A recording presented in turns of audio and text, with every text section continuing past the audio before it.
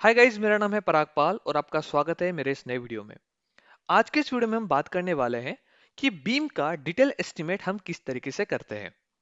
Detail estimate करना मतलब क्या कि उस बीम के बारे में जो आपको डिजाइन के बाद जो आपको डायमेंशन मिले हैं, डिजाइन के बाद जो आपको मेन रेनफोर्समेंट बार मिले हैं, उन सबको यहाँ पे इनपुट करके उसके रेस्पेक्ट में total length, total bent up बार की लेंथ, स्टीरअप की लेंथ और उनके डायमेंशन के रेस्पेक्ट में उनका वेट केजी पर मतलब वेट निकालना पर मेट्रिक और टोटल वेट निकालना इन केजी। तो ये सारी चीजें निकालने के बाद उस पर्टिकुलर वैल्यू को जो भी 1 केजी का रेट है उससे आप मल्टीप्लाई कर दो तो आपको पता चल जाएगा कि आपको कितना अमाउंट ऑफ स्टील लगने वाला है। ठीक है। तो जैसे कि मान के चलो कि अगर आप ईटैब सॉफ्टवेयर यूज करते हो या फिर स्टैटप्रो सॉफ्टवेयर यूज करते हो, उन सॉफ्टवेयर में जब फाइनल आउटपुट आता है तो उसमें आपको ये सारी चीजें मिल जाती है। आपको ये सारी चीजें जैसे आप यहाँ पे इनपुट कर देंगे तो आपको वह उसका डिटेल एस्टिमेट आप निकाल पाओगे। ठीक है। आप इंडिविजुअल बीम के लिए भी कर सकते हो या फिर आप अलग अलग लाइक एक साथ पूरे बीम की लेंथ लेके उसमें भी कर सकते हैं, लेकिन ये बेटर है कि आप हर एक बीम के लिए सेपरेटली करें। तो दोस्तों, आपको वीडियो लास्ट तक देखना है ताकि आपको ये सारी चीजें समझ में आए। और अगर आपको ये पर्टिकुलर शीट डाउनलोड करनी है तो आपको नीचे दिए हुए डिस्क्रिप्शन बॉक्स में जो लिंक है उसके ऊपर क्लिक कर दीजिए, आपको ये शीट डाउनलोड करने के लिए मिल जाएगी। ठीक है। तो चलो स्टार्ट करते हैं। तो सबसे पहले आप यहाँ पे देख सकते हैं हमारे पास बीम का एक सेक्शन है जिसमें मेन बार दिए हुए हैं, स्टीरप्स दी हुई है और एंकर बार दिए हुए हैं। B is width and D is overall depth. ठीक है। लेकिन यहाँ पे आपको एक चीज मैं बता देना चाहता हूं, ये जो अंदर की स्टीरप्स है इसका डायमेंशन हम कंसीडर करेंगे क्या एज ए और बॉटम में करेंगे डी। ठीक है। नाउ यहाँ पे सबसे पहले आपको देना है विड्थ ऑफ बीम, मतलब ये ऊपर की जो विड्थ ऑफ बीम है जो यहाँ पे मैं आपको और अच्छी तरीके से दिखा देता हूँ। ठीक है, वेट अ मिनट। ठीक है, कंट्रोल जेड। ठीक है। ये जो विड्थ है ऊपर की टोटल विड्थ जो मैं यहां से लेके यहां से स्टार्ट होके यहां तक जो है, ठीक है, वो टोटल विड्थ मैंने दिया कितना 300। उसकी डेप्थ में यहाँ पे दे रहा हूँ कि टोटल डेप्थ जो रहेगी बीम की वो यहाँ पे हम दे रहे कितना 550। ठीक है, मतलब 550 हमारी क्या है, डेप्थ है। इफेक्टिव कवर या फिर कवर जो होता है वो रहता है ये कवर, ये जो होता है ना उसको इफेक्टिव कवर कहते हैं। मैं आपको जूम करके भी दिखा सकता हूँ। इस पर्टिकुलर चीज को मतलब बॉटम बार और जो स्टील बार का सेंटर तक का जो डिस्टेंस होता है उस उस पर्टिकुलर डिस्टेंस को हम क्या कहते हैं, इफेक्टिव कवर कहते हैं। ठीक है। चलो इसको यहाँ पे इधर लेके आते हैं। तो वो हम दे रहे कितना 25। अगर आपको 40 देना है आप 40 भी दे सकते हैं। तो उसके बेसिस पे ये इफेक्टिव डेप्थ कैलकुलेट होगी। इफेक्टिव डेप्थ कैसे कैलकुलेट होगी, ये टोटल डेप्थ में से इफेक्टिव डेप्थ माइनस हो जाएगी। ठीक है।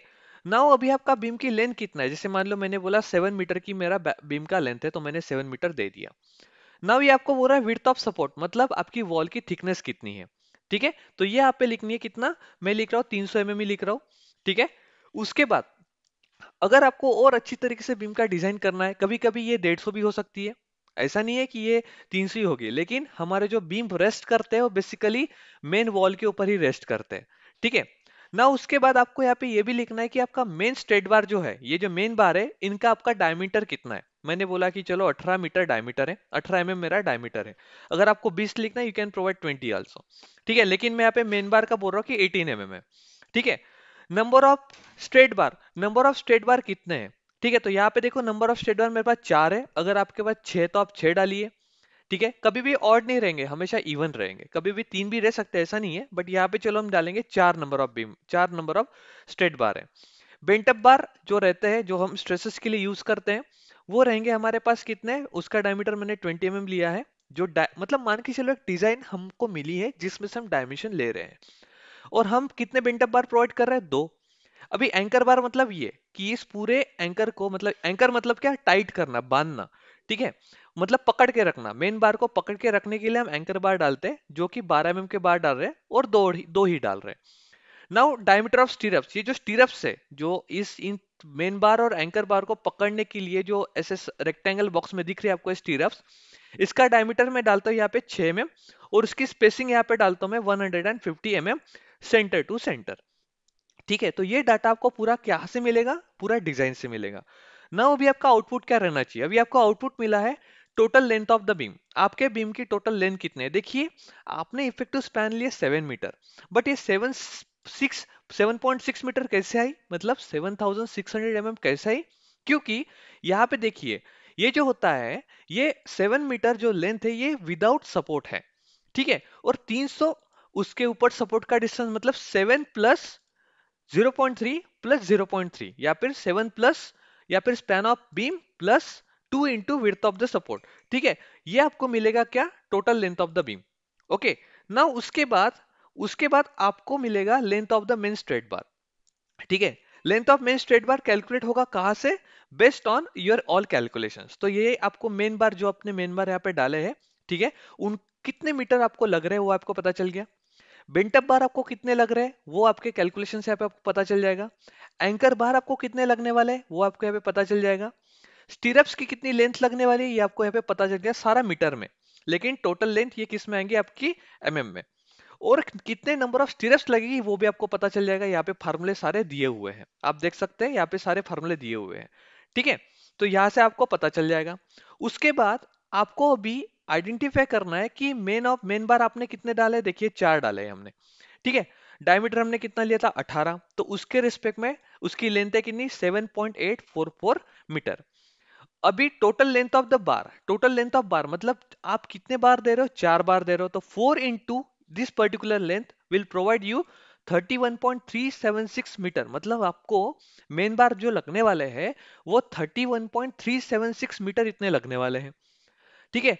लेकिन और हर मीटर के ऊपर कितना केजी आपको लगने वाला है, 2 केजी पर मीटर पे आपको वेट लगेगा, और टोटल वेट आपको कितना लगेगा 62.75।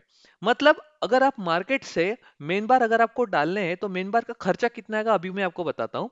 वो आपको खर्चा आएगा, यहाँ पे लिख देता हूँ, जैसे मान के चलो इक्वल्स टू, या फिर यहाँ पे मैं बोलता हूँ कि एक जो 1 केजी का खर्चा है, मान के चलो 95 रुपीज है, मान के चलो 95 रुपीज 1 केजी का खर्चा है, एग्जाम्पल, ओके। तो मान के चलो आपको टोटल खर्चा कितना आएगा मेन बार के लिए, total weight in KG multiply by एक रेट ऑफ 1 केजी, ठीक है, मतलब आपको 5,900 मतलब 5,961 रुपीज आपको क्या किसके लिए लगेगा, मेन बार के लिए। सिमिलरली यहाँ पे भी स्टील का तो रेट सेम ही रहेगा, ठीक है, सेम ही रहेगा। तो हम क्या करेंगे, इस चीज को ऐसे नीचे खींच लेंगे, जिससे क्या होगा कि मेन बार हमने बेंटअप बार लगाए थे 2 20 mm डायमीटर के, इतनी उसकी लेंथ थी। टोटल लेंथ हमें कितनी लग रही है, 16.54 मीटर हमें लेंथ लग रही है। हर मीटर के ऊपर 2.4 केजी हमारा बेंटअप बार आएगा, और टोटल वेट आपको कितना लेना है 40.86। तो इसके रिस्पेक्ट में एंकर और स्टीरअप्स बार, यहाँ पे स्टीरअप्स की क्या आएगी, नंबर्स आएंगे, स्टीरअप्स की लेंथ नहीं आएंगी, ठीक है, और लेंथ यहाँ पे आएंगे लेकिन उसके रिस्पेक्ट में, नंबर के रिस्पेक्ट में कैलकुलेट होगा। तो आपके पास आपको जो पूरा स्टील लगने वाला है वो आपको स्टील कितना लगने वाला है, ये लगने वाला है आपको पूरा, उसकी कॉस्ट आएगी equals to this plus this, ये आएगी 12,823 रुपए। मतलब आपको एक 7 मीटर का बीम बनाने के लिए आपको 12,823 रुपए का सिर्फ स्टील का खर्चा आएगा, ठीक है, कंक्रीट का खर्चा बाद में, ठीक है, कंक्रीट का खर्चा अलग हो गया। तो आपको स्टील का खर्चा कैसे निकालना है, ठीक है, कितना कितना स्टील लगेगा ये भी आप यहाँ से निकाल सकते हैं। इसी चीज को मैं यहाँ से कंट्रोल सी करके अगर यहाँ पे रख देता हूं तो आप देख सकते हैं आपको 134 केजी इतना स्टील लगने वाला है, जिसमें से 18 mm का जो डायमीटर है आपको बुलाना है 62.75 केजी। मेन बार आपको 20 बार का जो 20 mm का डायमीटर जो है वो आपको बुलाना है 40.86 केजी। एंकर बार आपको बुलाना है कितना 13.75 केजी, मतलब 12 mm का बार, और 6 mm का बार आपको बुलाना है 17.61 केजी, ठीक है। तो दोस्तों आज के लिए बस इतना ही। अगर आपको ये शीट डाउनलोड करनी है आप मेरे वेबसाइट से डाउनलोड कर सकते हैं। आज के लिए बस इतना ही। Thank you so much, have a nice day, bye bye.